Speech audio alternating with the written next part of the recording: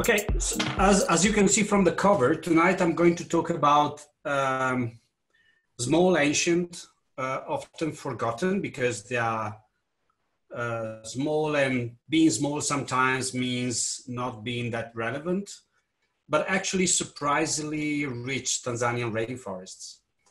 And I'm going to use amphibians as a model to tell a little bit of the story of these forests, because amphibians are quite special. They have been on the planet for a very long time. They're very sensitive to changes. They're not really able to move across different places. They're linked to water. So they are actually the perfect organisms to tell a story, because their story, it has been shaped by the story of the mountains. By the way, the frog that you see on the cover is, it has actually a name, but actually based on still unpublished studies, it doesn't belong to the species that actually is considered to belong now. It doesn't even belong to that genus, and is probably belongs to a completely new family, and is not an isolated case. So it means that in this forest there's still a lot to learn, and Amphibian will tell us a little bit of this remarkable story. Let's start from a map, which is always a good starting point. This is a map of forest cover in the central part of Africa. As you can see on the left and the center, there's the big Congo Basin rainforest. And in the red circle, there's the Eastern Arc and Southern Rift forest of Tanzania, which are the forest I'm going to talk about tonight. The red arrow, I put the red arrow actually to remember myself to say something about that. The red arrow says that those forests are very close to the Indian Ocean. So basically throughout their life, throughout their history, they have been particularly wet, because throughout climatic fluctuation, the Indian Ocean kept the eastern side of those forests wet. And keeping a forest wet means keeping the forest stable. Means that when the overall climate is very dry, those forests didn't dry up. And this is a key information for the story I'm going to tell. Another thing is that, as you can see, they are very small. But for example, if we consider the forest in DRC, the rough extent of that forest is about 1.2 million square kilometers. In those 1.2 million square kilometers, there's about 250 species of amphibians. Those forests in Tanzania are now about 3,500 square kilometers, so many times smaller, but they have 200 species of amphibians. So means that they are really packed with a lot of species. Another interesting thing is that in DRC, 59 species are endemic, so they live only there and nowhere else on the planet.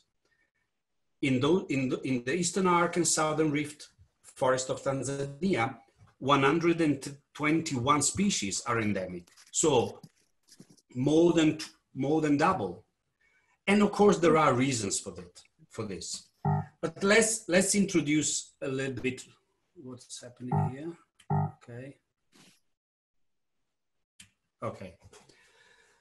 Okay.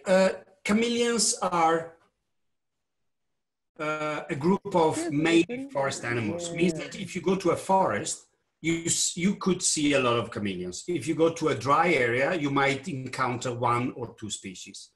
while in a forest you might encounter 10 or 12 different species. Madagascar is by far the richest place on planet in terms of chameleon species, and the second is Tanzania. And Tanzania has more than twice the number of species of many other African countries, even countries with a lot of forests. But this is not the only example. Also primates. If I would think to a place with the highest number of primates in Africa, again, I would think to DRC or Republic of Congo or maybe Cameroon. Actually, again, it's Tanzania. And the reason, again, is these tiny, tiny forests. So let's try to, throughout, let's try to tell a little bit of the story of this forest and why they are that rich, and actually what are the challenges to preserve them and to highlight the role that they had and they can have in the future. Okay, so as I said, we will be guided by amphibians because they can provide a really good guidance because they are very sensitive to changes. And basically, they are not really good in moving across habitats, which are not exactly what they need. Means that when they are somewhere, they usually get stuck. And getting stuck means piling up in their DNA information about what happened through time. I don't know if you can see it, but I mean, the red arrow is pointing to the top of a mountain. I took this picture from the top of the Lukwangule Plateau in the Uluguru Mountains. For who knows Tanzania, if you drive out Dar es Salaam towards Iringa or Dodoma, the first big town you reach is Morogoro. And Morogoro is at the foothills of the Uluguru Mountains. If you climb all the way up to the Lukwangule Plateau at about 2,500 meters, you can see the top of the Nguru Mountains, which are about 60 kilometers away. And so I started working on the Tanzanian forest in 1997 in the southern Uzungwa. And then I started moving to other forests, to other mountain blocks and other forests. And every time I was driving from Morogoro to Dodoma, on my right side, I was seeing these Nguru Mountains. And I told myself quite a few times, I want to go there for two reasons. One was, I mean, they looked great. I mean, with rocky peaks, 2,400 meters high. And during clean days, you could really see the forest covers on the top. But also, I knew that incredibly, they were not biologically explored. So basically, till 2004, only the lower foothills were subject of some field survey, but no one went on top of those mountains to look what in those forests was still kept as a secret. So this is just to tell you how the forest look like. This is a forest on Nguru at about 2,000 meters, and is one of the wettest places in East Africa, with more than 3,500 millimeters of rain every year. And if you climb all the way to the top of the mountain, I mean to the higher part of the montane forest, it looks like a cloud forest, really wet, full of mosses and lichens, not easy to walk across because despite being a major forest, I mean, the vegetation is really covering everything, but incredibly beautiful. To me, when I saw that, it was one of the most beautiful forests I've ever seen. Actually, even now is one of the most beautiful forests I've ever seen, because it was actually matching. As Chris said, I think I've been a researcher for many, many years, just to have an excuse to go to places like this. And I think the main driver was to try to match the idea I had of a rainforest when I was a kid. I thought about the rainforest as the place, you know, with a lot of different plants, a lot of different animals, where everything could happen. And I really wanted to do that. And I think I spent many years to try to match the image I had in my mind with actual forest on the planet. And the forest of the mountain layer of the Nguru Mountains was one of the most,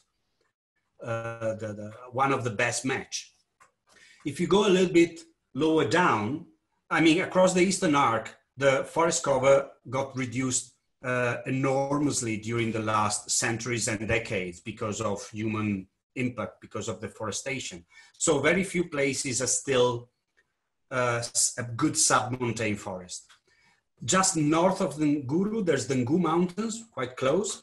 And in the Ngu Mountains, there's still a good chunk of sub-montane forest. And this is one of the three in that sub-montane forest. And probably across most of the Eastern Arc, at around 1,000 meters of elevation, trees like this were common. Now they are very rare.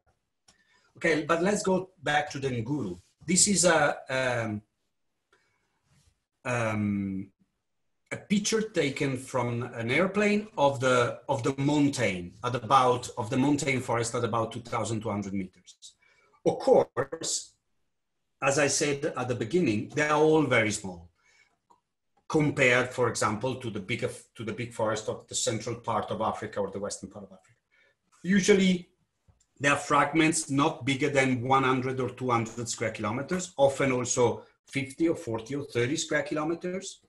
And as you can see from here, they just touch the farmland, because the reason why they're that small is because of climate fluctuations. So the forest cover has been naturally expanding and contracting, but mainly because now they're being cut, because I mean, a forest it has been seen as a resource, wood, construction poles, and a fertile soil. So it has been replaced by cultivations.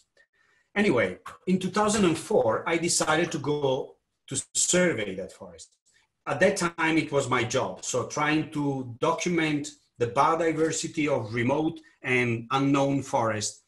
And by documenting the biodiversity, bring those forests to the surface and highlight the needs of conservation, because science is funny. And I will tell something about that later, but basically, if a forest is not documented, as if a species has no name, despite it's actually real, it out there, for science is not existing yet. So we, for example, we know of many species which are in a specific forest. They are threatened by extinction, by deforestation or other type of activities. But since they have no name yet, they don't exist. They are not into the statistics. And the organization which works on this, they cannot take them into the account because they have no name. So formally, they don't exist, but they are actually there. Anyway, at that time, 2004, October, the very start of the short rain, I decided to go up. At that time, but also here, I mean, to go to a place like this, you have to, basically you go to the nearest village at the foothill of the mountain. You sit down with the chief and the village leaders. You explain what you want to do. Of course, you need all your permits from the government. And then you explain that you need their help. You need their help because they know the forest, not always, sometimes, it depends on the place. But you need people helping to carry the stuff, you need a cook, you need a system because, you know, something could happen and you need to be assisted. So it means that you put together a group of people who partly, I mean, some will just help carry the stuff up slope and to the camp, which has to be identified, and some of them will stay with you. At that time, I was used to stay in the forest like 3 or 4 weeks in one go. And this is wonderful because basically you establish incredibly nice relationship with people, and you learn about their perception of the forest, their perception of the animals. Looking for collecting information about biodiversity means also to be able to move quite quickly and easily, because by roaming around, you can find new places, or maybe you can want to go higher up. So we were used to set up very light camps, which is good in terms of being flexible and able to move quite quickly, but also if you stay 3 or 4 weeks in the forest, means if it's gonna rain too much, means being wet and all your clothing and everything for weeks or for many days, which can actually make your stay in the forest quite difficult. This is the camp the first camp I did on the Nguru Mountains in 2004. Anyway, the reason why I've decided to talk about the Ngurus is because in my experience was an extraordinary journey. So we started from a certain altitude, from a village, a couple of hours walking from the forest edge, and then we started going up. Means a long, maybe 15 people, myself, a cook, a couple of assistants, and people helping to carry the stuff. So we started going up, and after a few hours, I've seen this little brown thing in the leaf litter. It was still day, and so I picked it up. I realized there is a viviparous toad in the genus Nectophrenoides. I know them very well because also before that, I've been working on them quite extensively in other forests, and also in terms of analysis on them and publications.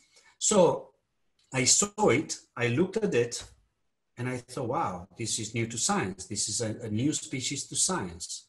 And was strange because it was during the day in the leaf litter. And usually they are nocturnal, not easy to see. By the way, this is still with no name. And you will understand why very soon. Because usually when you find a species new to science, you can be quite excited because it's always great finding something new. And usually you want to describe it soon, means to do all the process to demonstrate throughout a scientific methodology that is actually new to science. I mean, DNA analysis, morphological analysis, and publish a paper saying that. And once you name it and you publish the description, it becomes an existing animal also formally. So it can be included into conservation assessment and things like that. So I kept walking, and after a few hours, we got to a place which to me was good for establishing the first camp. And while I was removing a little bit of leaf litter to set up my tent, I saw this thing and I picked it up and I thought, wow, this is new to science. So the first two animals I've seen were new to science. And then I picked this and it was new to science. And then that night I've seen this and it was new to science. And then I've seen this and it was new to science. And in the coming few days, I've seen this and many others. And all of them were new to science. Basically, every single animal I've seen above 1700 meters was new to science and endemic, so living nowhere else, of the Nguru Mountains. The interesting thing is that at that time, the Nguru Mountains, because no actual research was carried out on that place, they were quite low down in the ranking of the most important forest of Tanzania.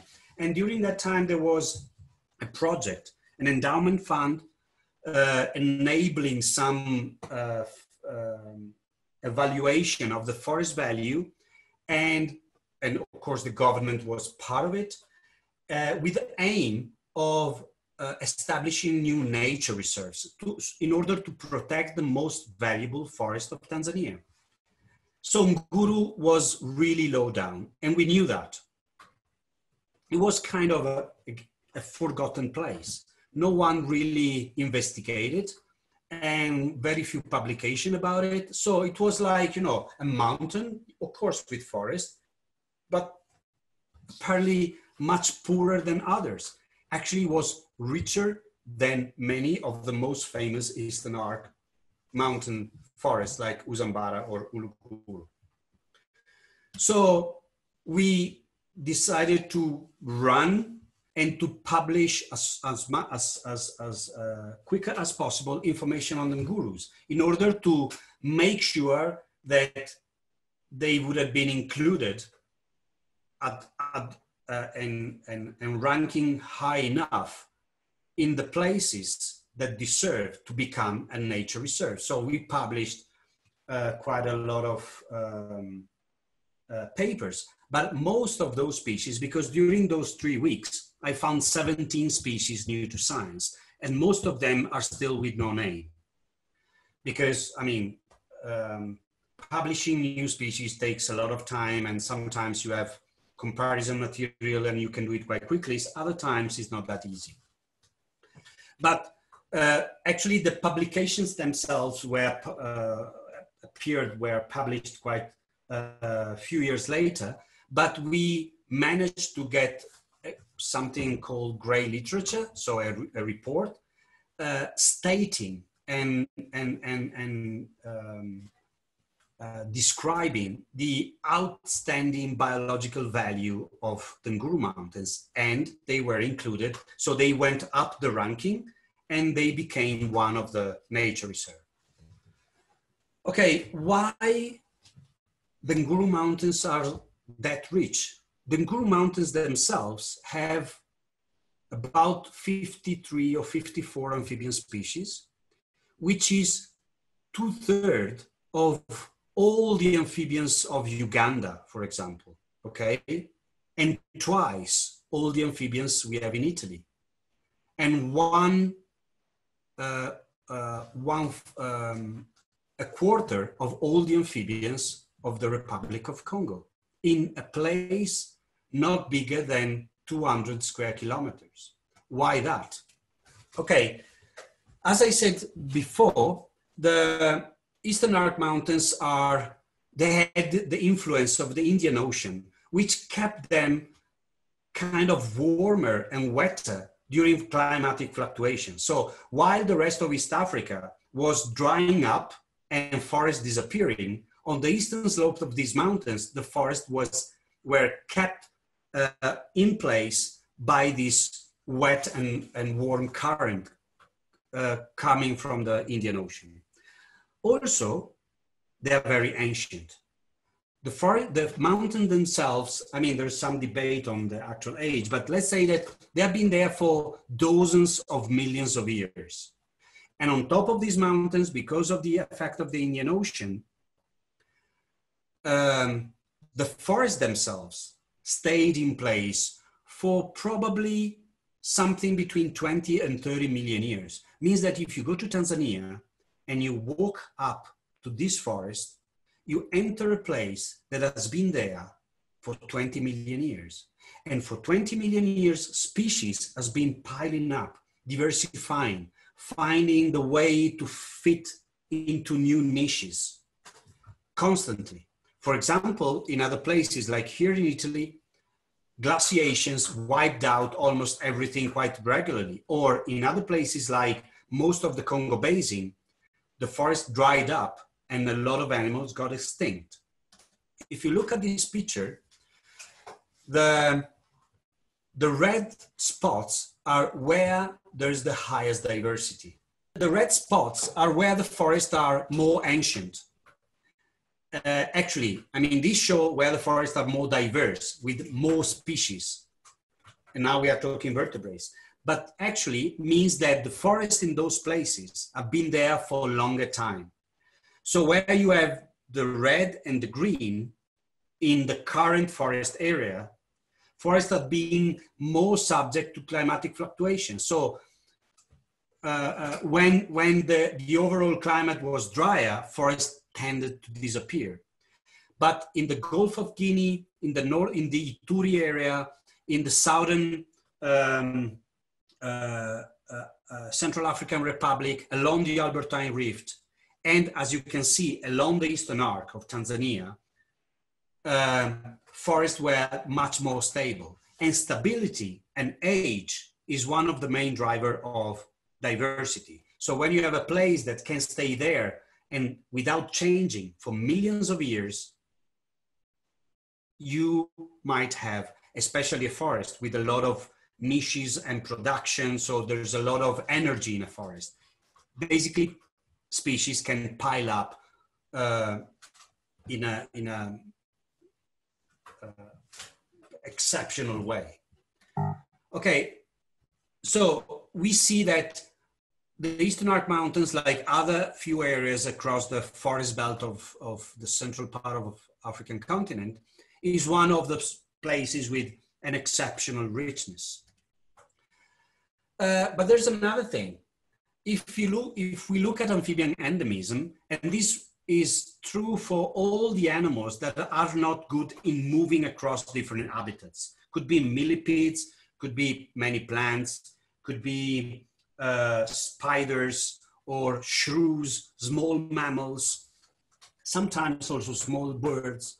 Basically what happened is that when you have a mountain with a very difficult terrain, and this mountain is separated from other mountains by intervening lowlands, amphibians and all the animals which are depending on the forest environment cannot move from a mountain to another.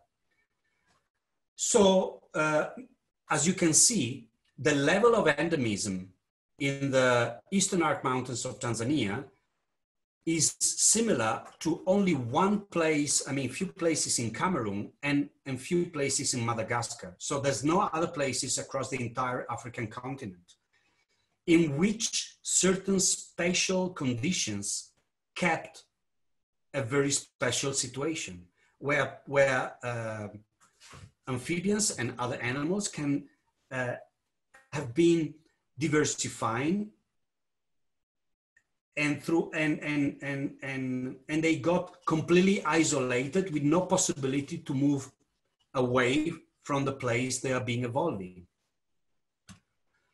So why that many? Okay, as I said, long-term stability promote both lineage persistence and species diversification. Lineage is basically like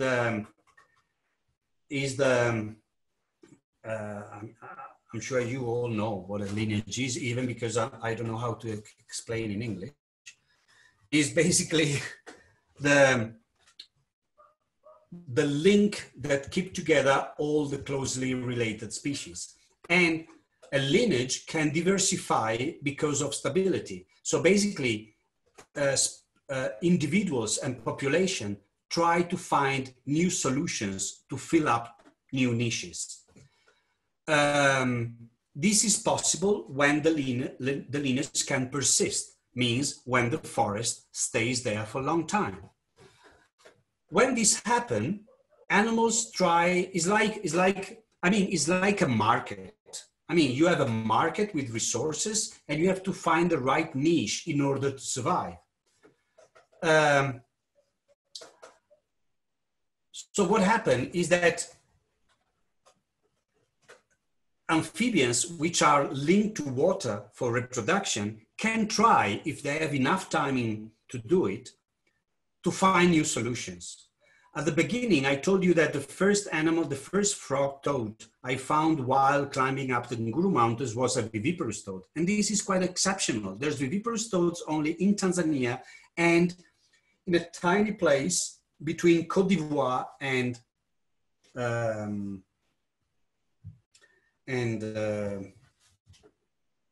Liberia. So for an amphibian, trying to avoid too heavy competition with others could mean find a new niche. And finding a new niche could be trying to find a solution that allow the animal to move away from water.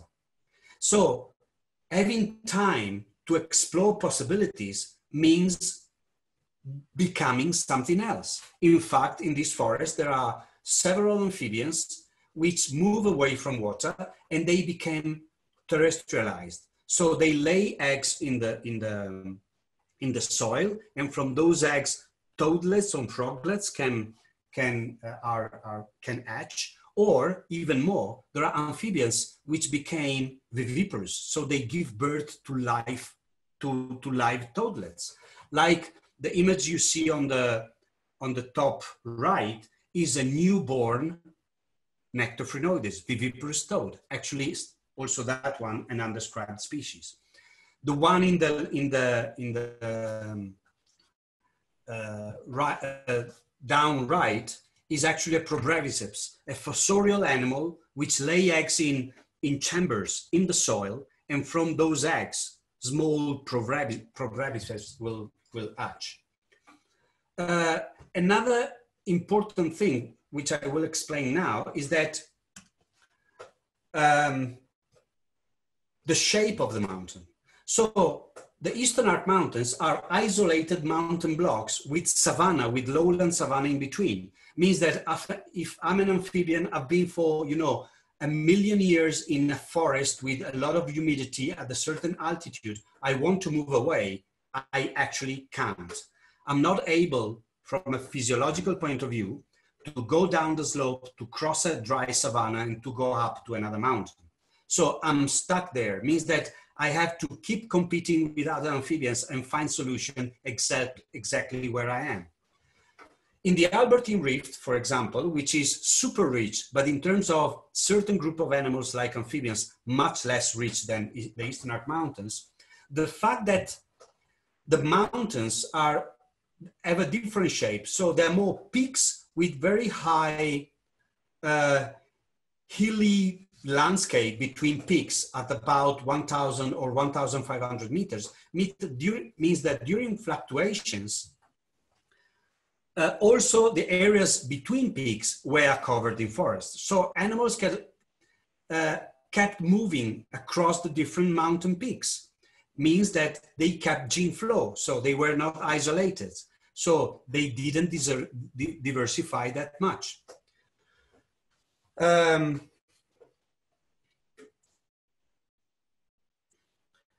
And that's another reason why those mountains are that rich.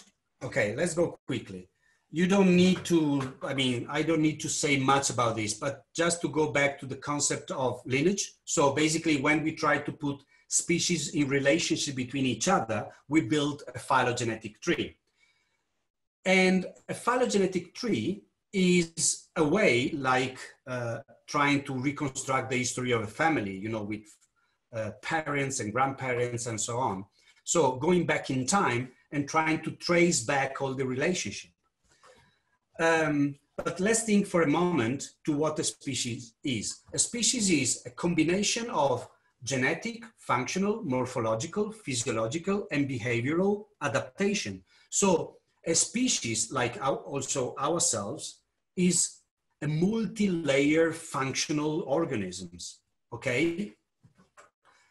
And all these things are what a species achieve throughout evolution. For example, the way we are is because we are being, we got shaped by evolution. So we found solution through time to survive to the challenges we have encountered. But we cannot say that we are very successful because we are very young. I mean, ourselves as we are today, we are, let's say, younger than 1 million years. Actually much younger, but let's say younger than 1 million years. Some of the species out there can have been on the planet for 5, 10, 15, 20 million years. And there are reasons. Okay, let's look at this. And these affect the way we think conservation. The orange frog, you can see that his lineage is very long and is not shared since the very root with any other. The green frogs have the root, basically the amount of evolution they share with other frogs is much bigger.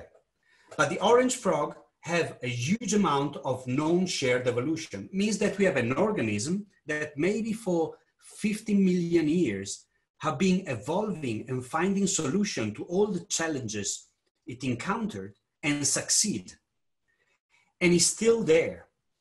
So if you think when we want to preserve something, what we want to really preserve is the evolution contained into organisms, plants, animals, and ecosystems that have been shaping all of this.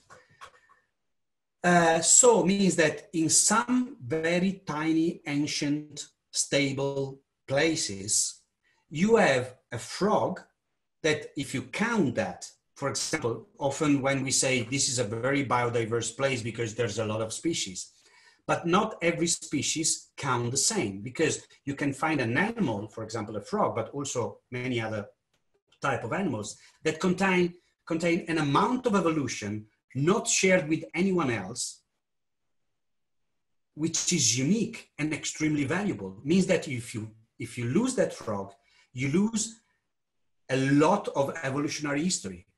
If you lose one of the green frogs, you lose just that green part of the branch, because all the other evolutionary history is shared with the other three green frogs. Let me explain you by using this. In Italy, we have a very popular car, the 500, Fiat 500 means 500, but we call it 500. So Fiat 500 was designed in 1957. And what I can say, the design was great because it's exactly the same thing. Basically out there, every car has to compete with other cars and has to fit the taste of the buyers, okay? And today we still have Fiat 500. In 2020, it's slightly different, but basically the design is the same. Means that design was really successful. It went through a lot of evolutionary challenges. People changed the way they see the car, the way they use the car, the market changed, but Fiat 500 went throughout all of that and is still alive. Means that is a super successful organism. And we have a lot to learn from that. For example, in 1985, Fiat Duna was designed and it didn't go that well. In fact, it got extinct a few years later. This is true for across a lot of different type of things. But what I'm saying is we should look at certain specific places with a very special eyes, because even if they are small, even if they compare, I mean, in terms of number of species, maybe they can have less than others, but if they have certain characteristics like stability, habitat stability, persistence, and they are very ancient, they might contain some of the most exceptional example of evolution on the planet. And evolution means being successful, and we have a lot to learn from there. And now that we can analyze DNA, we can learn a lot from a successful organism, because what we are doing is to put ourselves at risk. And understanding how things work can help us to shape our future. What I'm saying is that in a super healthy system with a lot of species, a lot of relationships, things very easily go right. So, and the system out there is what actually sustains us all. Now we are simplifying the system through loss of diversity, redundancy, complexity, resilience. So we are creating a system that can actually fail to sustain us. Learning from those species which went through incredible challenges, and for example, we are going through soon, actually we are already going through, but soon will be worse, a quite remarkable period of climate change. Some of those species went through already, and they were very sensitive, but they made it. So they can teach us how to do it, how to make it. Even if I have to say that what we are actually doing is stupid enough that also what we can learn from a frog that survived 50 million years is probably not enough to turn what is going to happen into something that we can really face successfully. Okay, of course, I learned that always we have to give a little bit of hope. And the message of hope is from Frank Zappa. I'm sure many of you know who Frank Zappa is. And it says that we have to really start thinking that we have to deviate from the current system, because no progress is possible without deviation. Thank you.